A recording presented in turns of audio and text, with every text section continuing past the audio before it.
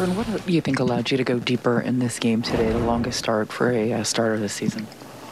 Really just tried to attack the zone. Came out walking the first guy and settled in and tried to throw some strikes with a bunch of pitches. Jordan, you say the offense has not been doing what they typically do. Does that put more pressure on the pitching staff? Say that again? The offense not doing as much as they normally do. Does that put more pressure on you guys? No.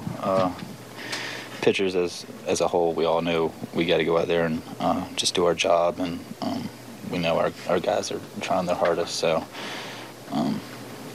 if you think it like that, you probably could put extra pressure on yourself. But just trying to go out there and give us a chance to win. What was it like facing Cabrera in those situations? That third time was pretty exciting. I think he had a standing ovation. It got really loud, and I just wanted to make a pitch. Does that affect you, the surroundings? And No. You're able to block that out? Yeah. What do you like about facing someone like that? I mean, in your head, are you saying this is a first ballot Hall of Famer that I'm facing, and it's fun for you, or it's completely? I wouldn't say it's fun facing Miggy because he's so good, but it's definitely exciting, and it makes you up your game. Is there some relief after every time you get him out, because it's like, hey, it's not this at bat?